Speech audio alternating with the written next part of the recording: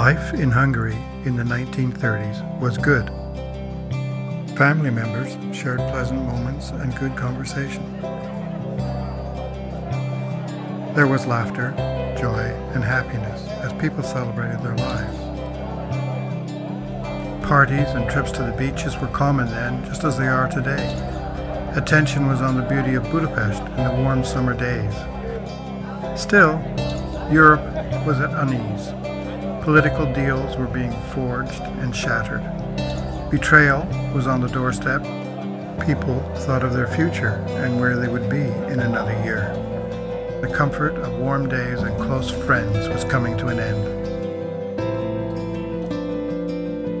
The Jews of Budapest were at enormous risk, and few were willing to raise a hand of courage.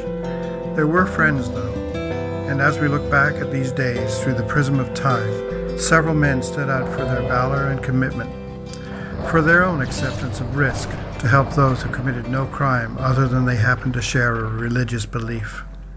Canada provided honor for those courageous souls. One man in particular, Roland de Cornay, firmly pushed ahead with his plan to posthumously recognize one man with the honor of Canadian citizenship. The person accepting this award on behalf of the man lived through the horror of the Shoah.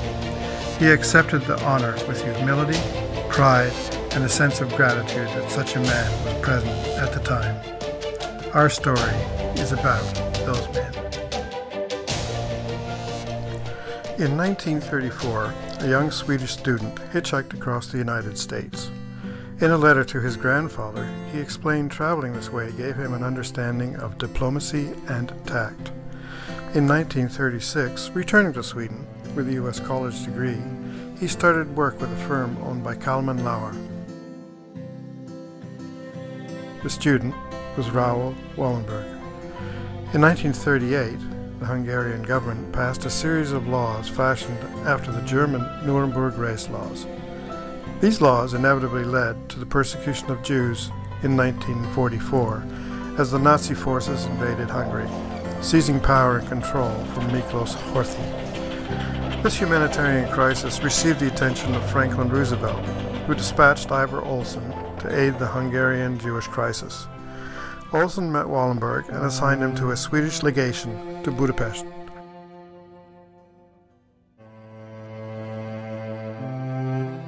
With assistance of fellow diplomat Preger, the two men established a plan to issue Schutzpass, identifying the bearer as a Swedish subject.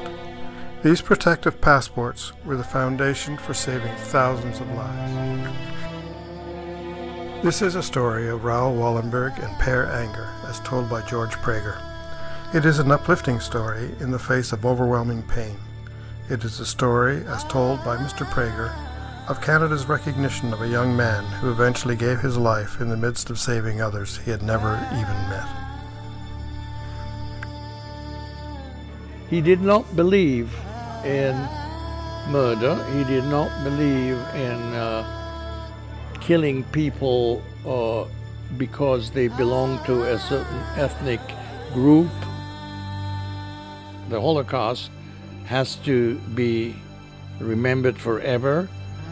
I think that humankind has still not learned, unfortunately.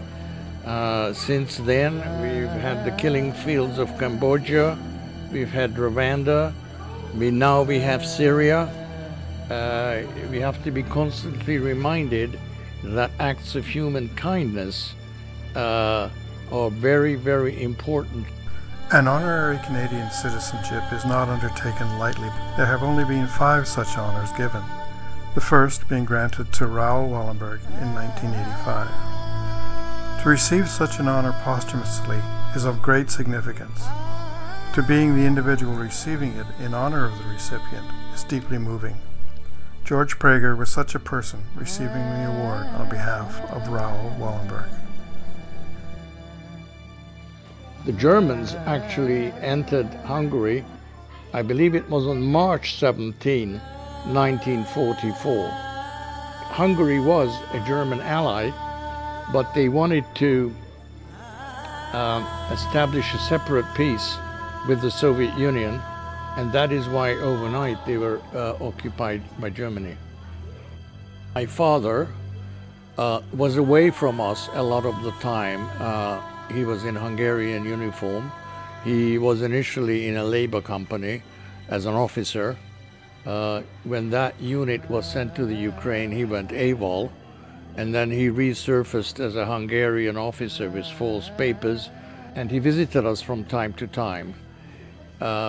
And I was the son on paper of my German governess, and my mom was her half-sister on paper. And we were hiding in a village in Hungary as ethnic Germans. And I was a German speaker from the get-go, as was my mother, so we had the German language perfectly. Let me tell you, if I wouldn't have understood, I wouldn't be around in the first place. I had to understand. I was highly trained, and I highly trained myself. I knew the markings of every Russian soldier's or every German soldier's uniform, what unit they came from, what they did, what they didn't do, what to expect, what not to expect. I think that the whole Jewish community in Budapest particularly was very grateful to Raoul Wallenberg and Sweden, because they did provide essential food supplies where otherwise many people would have starved to death. And just to give you an example, in the book it's described that Preger himself was so hungry that he and members of the Swedish legation helped to butcher a dead horse so that they would have some food to eat. All my relationship to Preger, I knew him well, and the reason for that was that at the time when he was Swedish Ambassador to Ottawa, I happened to be the chairman of the board of the Swedish-Canadian Chamber of Commerce. And he knew that I was a Holocaust survivor from Hungary. He always undersold his own role. He was very, very modest.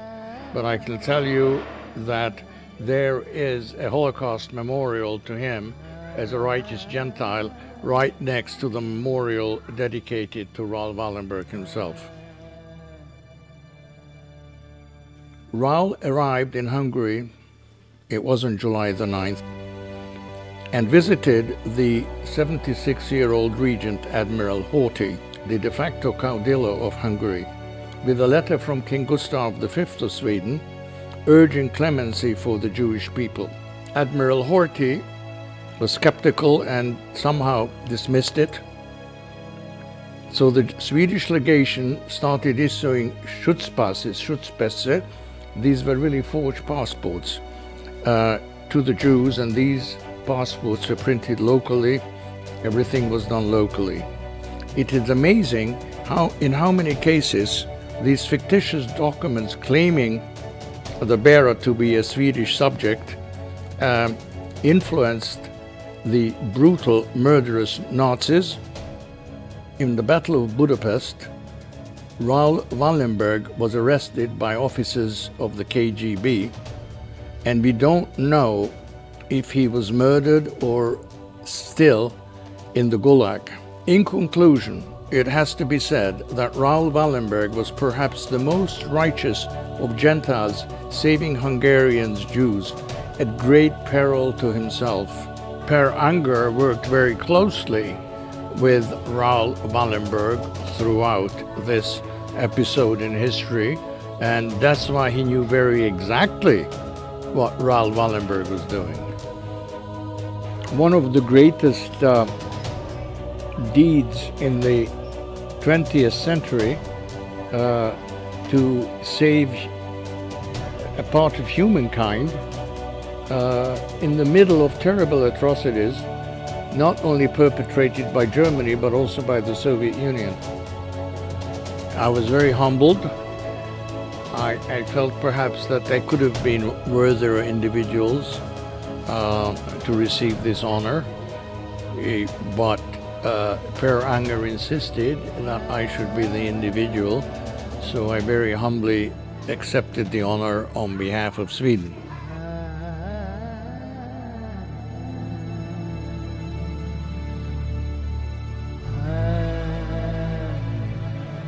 Karl Lutz, the Swiss charge d'affaires,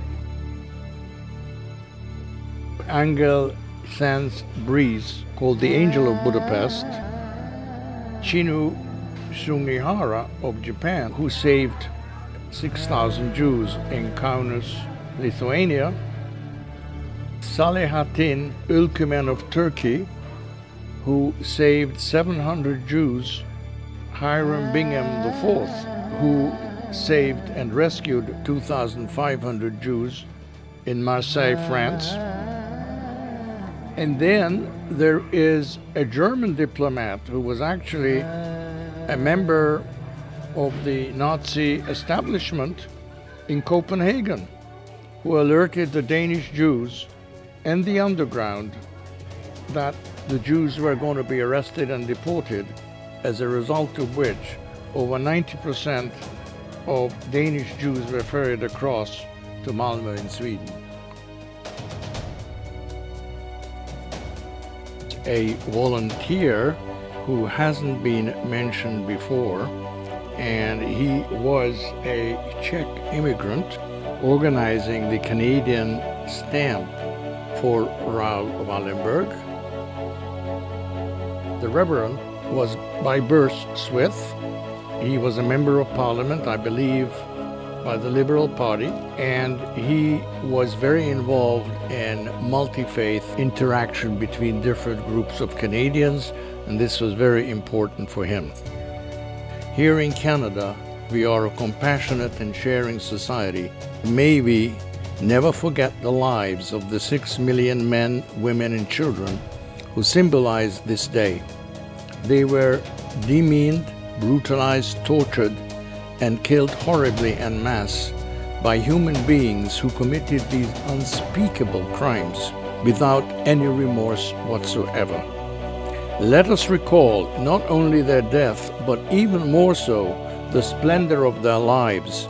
May the memory of their lives inspire us to hallow and sanctify our own lives, and to help us ensure that they shall be remembered forever and ever. Amen ve Amen.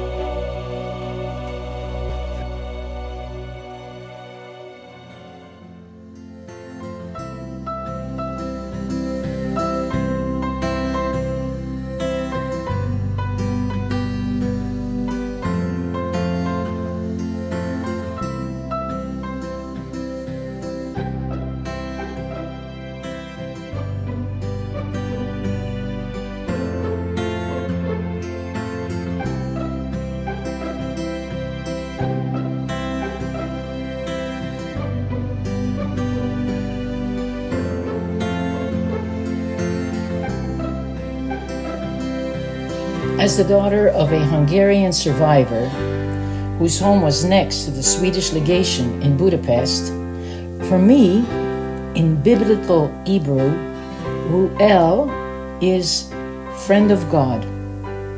Raoul accomplished his name.